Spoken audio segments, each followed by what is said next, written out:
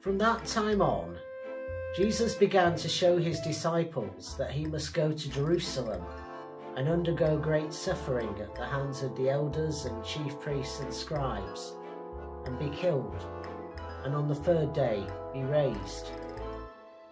And Peter took him aside and began to rebuke him, saying, "God forbid it, Lord, this must never happen to you." But he turned and said to Peter, "Get behind me, Satan.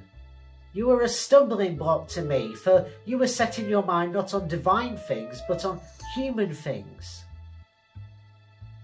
Then Jesus told his disciples, "If any want to become my followers, let them deny themselves and take up their cross and follow me.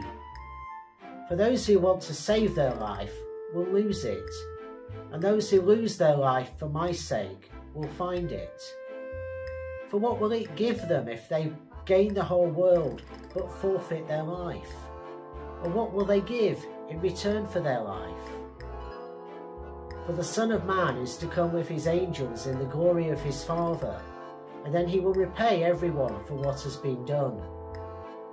Truly, I tell you, there are some standing here who will not taste death before they see the Son of Man coming in his kingdom."